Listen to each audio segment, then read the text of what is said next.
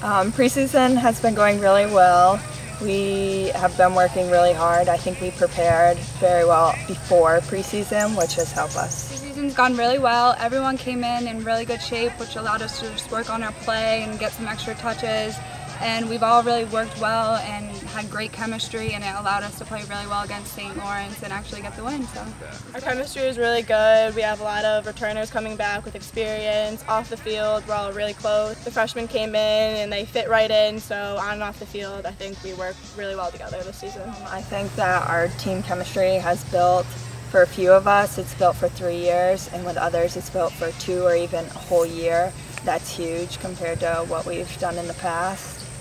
As said before, obviously we want to win the NAC and we want to get that NCAA win, but I think our biggest goal is to just take each game, one game at a time, and just get the W each time and just go from there and just play to our potential. And if we can do that, it'll have a great season.